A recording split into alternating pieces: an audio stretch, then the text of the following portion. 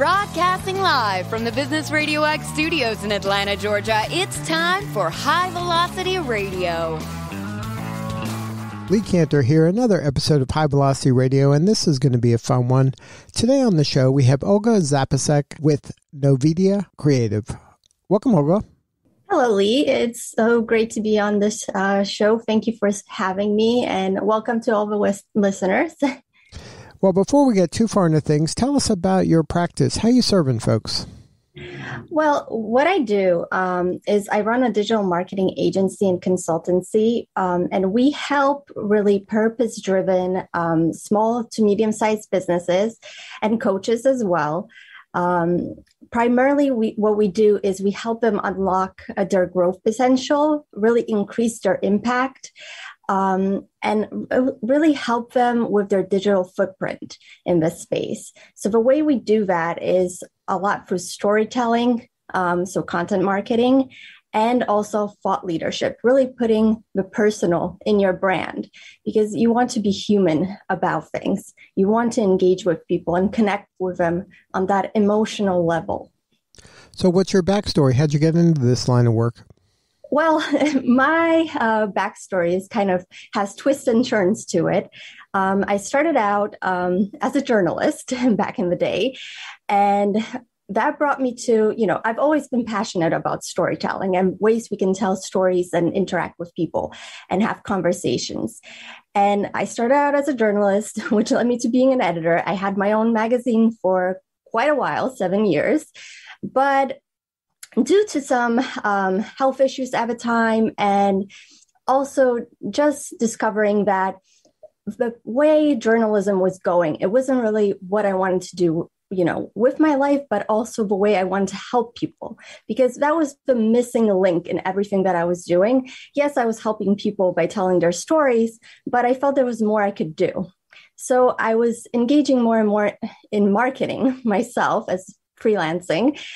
And I took that route with my master's degree.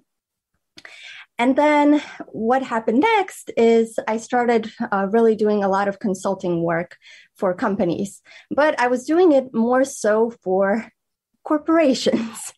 And that wasn't as fulfilling because they were already at a stage where their growth was quite, I would say, ample. And I felt that I wanted to help the person who was just starting out, like I had back in the day, because I knew all the hardships that come with it, and that there aren't really as many people you can turn to. So I decided that that's that. And I left the corporate life. I decided that I'm not doing that anymore and not helping those bigger businesses and brands, and decided to go out on my own.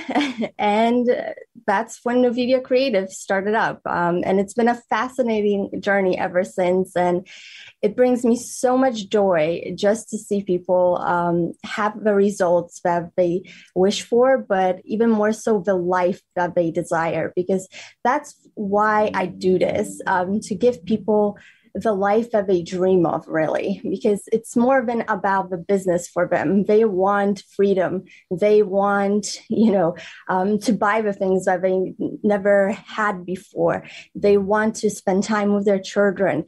So I want to give them that by giving them the systems and strategies, really, that will make their business function in a capacity where they can have all those things. Now, do you have any actionable advice for that business owner that it may be struggling and that maybe you can share that'll take them to a new level? Yes, I would love to do that. So first of all, one of the key things that I can't stress enough is really building relationships. Because building quality relationships really through engagement and stories to propel things forward for you. So I would say take your time with that. Don't rush into things. Don't rush into the sale, because sometimes we're so, anxious to get that new client, anxious to get that sale. Once we have a lead, that, we sometimes come out with that hard sale. Don't do that. You wouldn't ask someone to marry you on that first date, as I say. So don't do that with a lead. Be authentically you and engage in conversations. See what their pain points are. See how you can help them on that call or in that private message, or even if it's in a Facebook group or LinkedIn group, wherever it may be where you're meeting them. Meet them where they're at, give them some tips, and nurture that relationship. Keep it going. Ask questions, ask follow-up questions. See them if you can get them on another call, and then see if you can help them. Come from it in a way where you're offering them help and value, where you're not really selling. Because people really connect with that if they see that you're just trying to support them. Yeah, there's no shortcut for caring. Definitely not. Definitely not. And you can't rush these things. And those are the types of those leads that turn into clients who you've taken the time with that to develop that relationship. Those are like lifetime clients for you. They will pay you back, not only in testimonials, but you'll see that a lot of them will send clients your way because of the way you took time to develop that relationship. And some of them might be repeat customers. Now, in your work, do you work with primarily B2B companies, B2C companies, solopreneurs? Do you have a niche that you specialize in? Yes. So I work primarily with service-based businesses, primarily in health and wellness and spirituality, lifestyle and home. So that could be interior designers, real estate agents. And we also sometimes help, business and career. So those are our niches. But, we don't turn away anyone who has a big purpose behind it. And I mean a real purpose, not, I want to make more money. There has to be something that's really driving them, that they want to do more in this world or for another individual. So we look for that. And if it really moves us, we'll definitely work with you. Now, what do you tell that entrepreneur that is kind of overwhelmed by marketing? Like, they may not be great at marketing, but they're great at what they do.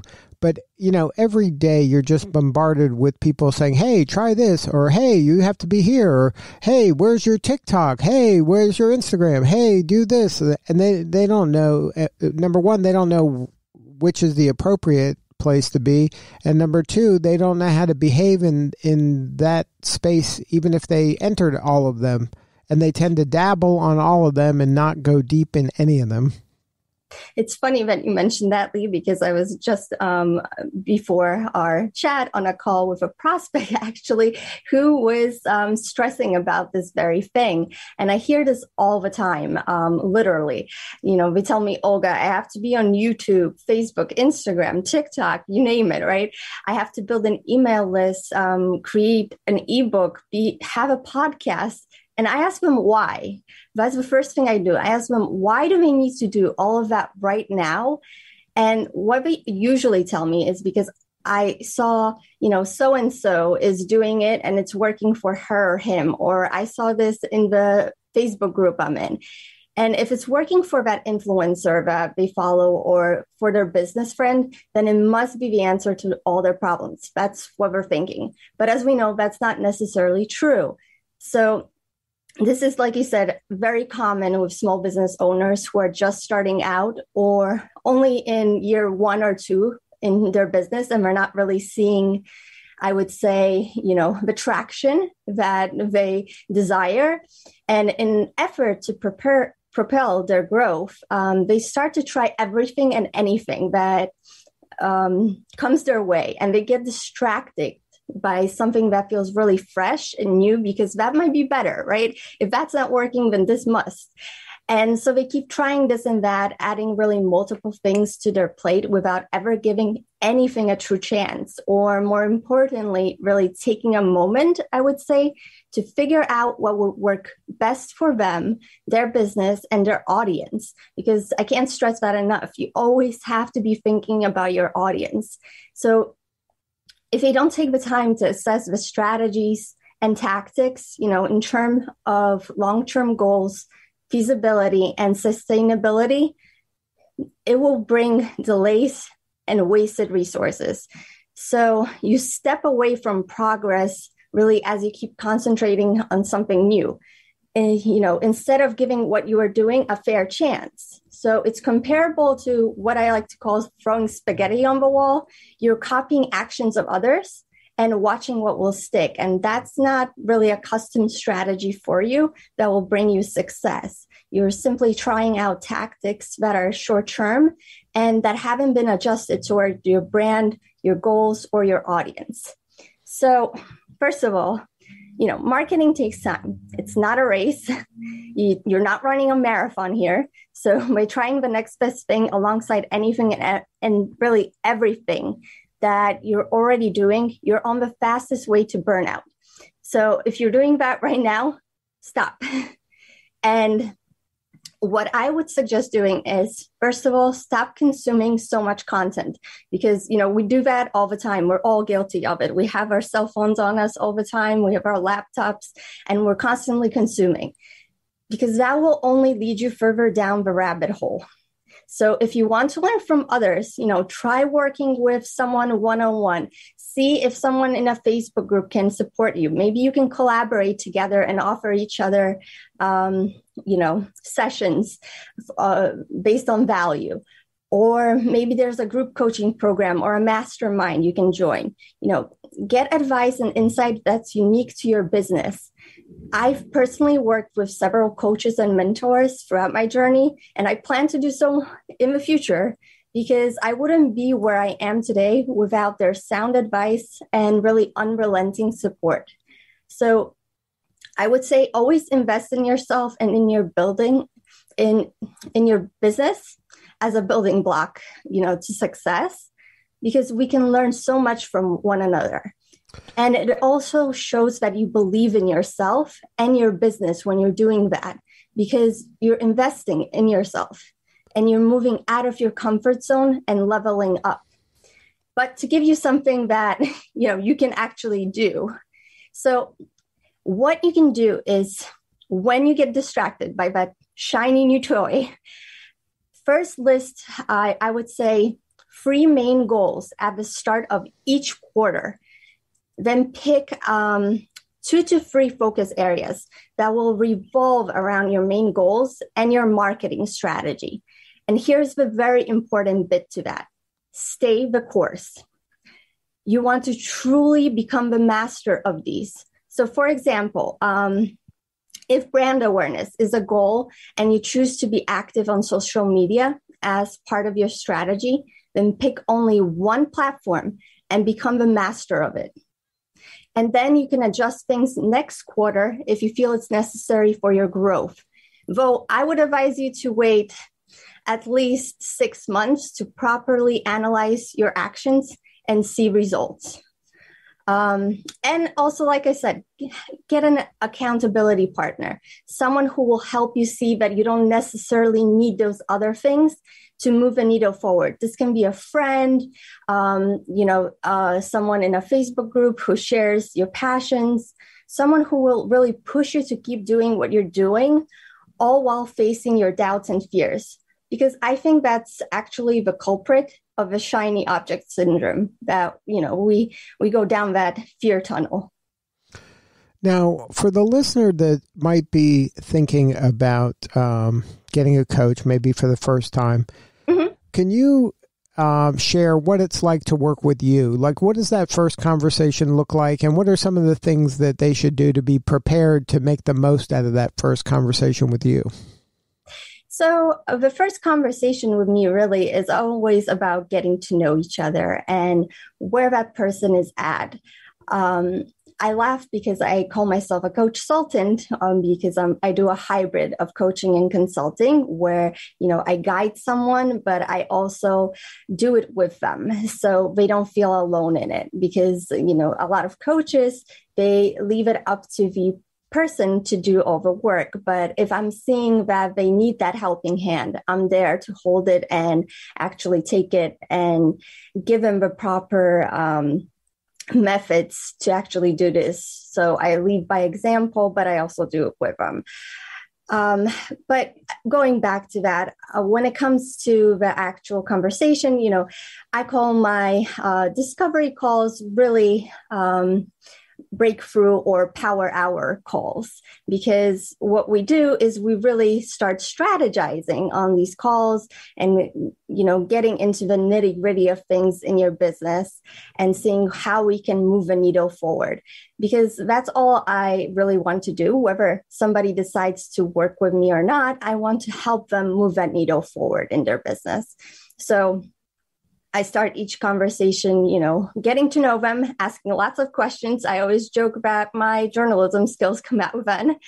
And then we dive deep and strategize together.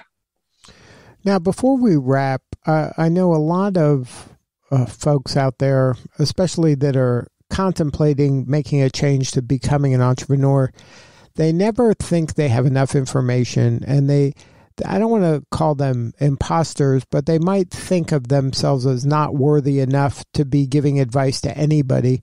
Do you have any advice for those folks out there that could maybe help shift that mindset or reframe what they're doing so they feel confident, asking other people for money, because that's what sales is for a small business person? Exactly, Lee. And, I've been known to suffer from imposter syndrome back in the day as well. So anyone who's suffering from it, know that it's common, and it happens even to the biggest gurus out there. You might be surprised. We all have our doubts from time to time. So I always say that mindset is, truly half of the recipe. So if your mindset isn't in the right place, your actions will get stuck. You won't move forward, because mindset truly is everything. I know it's a cliche that you hear from time to time, but it really is everything. So when those negative thoughts start to creep in of how this will never work, or it's taking too long, or I'm just not cut out for this, there are far better people out there. Why would anyone want to work with me? I want you to do this. First and foremost, be kind to yourself. We all suffer from imposter syndrome, like I said, and impatience from time to time, right? We want things fast. But you have to remember that this isn't a marathon, like I said, that you're running in. This is a lifelong journey. So enjoy the ride, the bumps and the wins. We're all here to teach you something about you, your business, your clients, all along the way. And you'll be far richer for it. So you have to believe in yourself first and what you can achieve, because if you don't, why should your client? So to help with this, I really suggest that you make it a daily habit to repeat positive affirmations. And I would say hang them up as a reminder all around your workplace and house. So be it the kitchen, right? We frequent the kitchen, the bathroom, your laptop. This is actually how I start my own mornings. The minute I wake up, I look at all the notes I have around the house because I work from home.